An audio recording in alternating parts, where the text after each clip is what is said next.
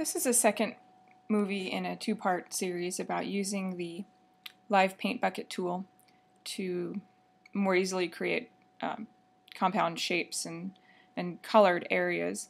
Now I started off with this image that I redrew using the ellipse tool, and then I filled it in using the live paint bucket tool. And now I'm going to show you how to place gradients inside each of these areas. And you'll notice in the original one there's lots of gradients. Every little colored orange and yellow area is a gradient. And so to start off with, I'm gonna press Shift O, which is going to bring up the artboard editing functionality. And I'm just going to drag this over so I can have a bigger artboard to work with. Now I'm going to take this live paint group and just scoot it off to the side so that I can have both of these available for viewing as I'm editing the gradients. Now first I need to make some gradient swatches. I've got my solid color swatches up here, and now I want to make some gradient swatches. You can easily access or apply different colors to your stroke and fill using the little the keys right above the command button on the right hand side of your keyboard, the comma, period, and slash. So if you press comma, you get the solid fill. If you press period, you get gradient, and if you press slash, you get no fill, no stroke, or in this case, no color applied. So comma is solid, period is gradient, and slash is nothing. So I want to start making a gradient. So I'm going to press the period key. I've already got my gradient panel up. I need to have both my gradient panel and my swatches panel up at the same time. So I'm just going to drag them off to the side here. And so the first one I want to do is the white to yellow gradient. And I'm just going to drag those swatches down here. It should be a little bit more orange. So just drag the swatches onto the colors, the gradient stops. And I'm going to make it radial.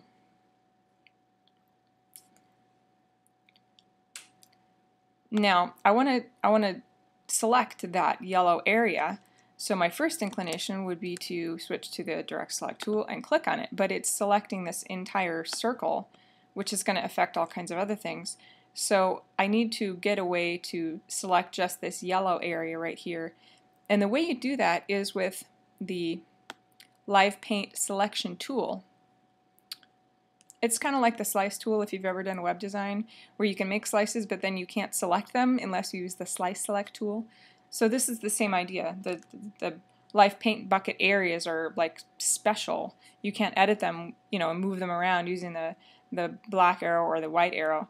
So we have the live paint bucket selection tool, and we're just going to click in that area, and I want to apply this gradient to it. So I'm just going to press the period key, because I already had my gradient set up the way I wanted it. I forgot to make a swatch, so I'll do that now. But see how it's got this annoying texture? It's really hard to edit the gradient in here. So the way you do it, you have to hide something. And after a little experimenting, I figured out that if you hide edges, it'll get rid of that annoying texture. And it still will highlight the edges, but it's for some reason, where is it? It's under View, Hide Edges, and Show Edges. So I guess Illustrator treats this whole thing as an edge. If I was designing it, I would just treat the edge as an edge, but apparently when you're showing the edges, it's going to fill your gradient, your live paint gradient, with this annoying texture that prevents you from seeing what you're doing. So go to View, Hide Edges, and then you can see what you're doing. So we've got it selected, which is good. And then we're going to go to the gradient tool. And it's sort of, now we can manipulate this better. So we're going to go and adjust these colors a little bit. Make it not so orange, and then I'm going to make the yellow fill it in a little bit more.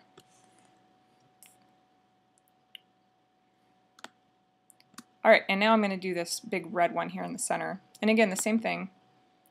Choose the Live Paint Selection tool, click on it, and you'll notice that now the fill color is red, as it should be.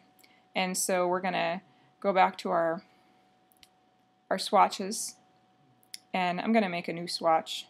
I'll just apply this one, this yellow one for now, and then swap out the colors. So it's sort of orange on one side, and then it's like a red down at the other side. And then I'll just make a new swatch for that. Now, using the gradient tool, I can apply the gradient.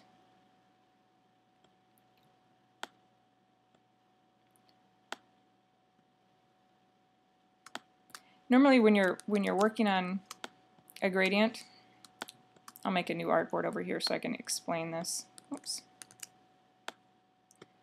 Normally when you are editing a gradient, the gradient annotator stays put and you can see it.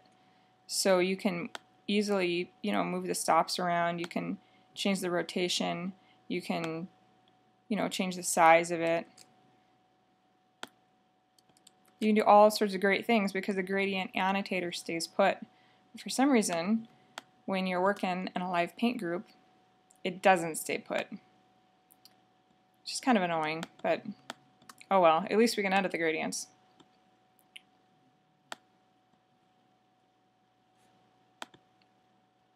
So I'm just going to make this one a little bit deeper red at the bottom, which is a little tough because I can't see the gradient annotator.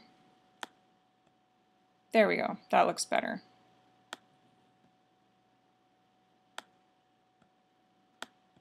And so to apply the rest of your gradients, you just go through the same process.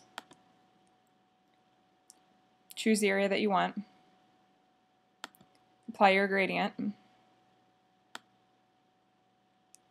Edit your gradient using the different colors in your swatches panel. Edit the gradient stops.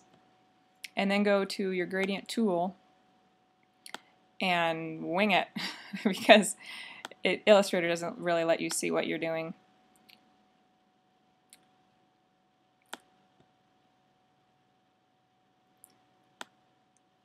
We're getting there.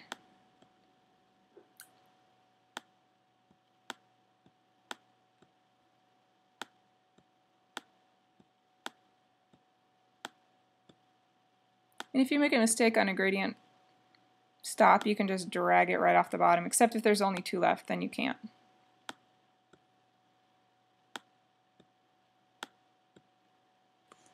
You can also edit the gradient stops with a lot of precision using the up and down arrows here in these little fields. You can actually type in there.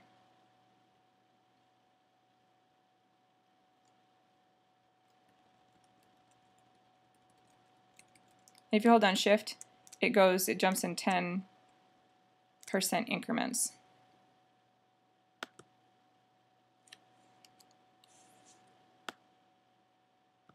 And you can edit the gradient stops individually. First click on it, make sure it's got the little black triangle above the gradient stop, and then you can actually edit the color of the gradient.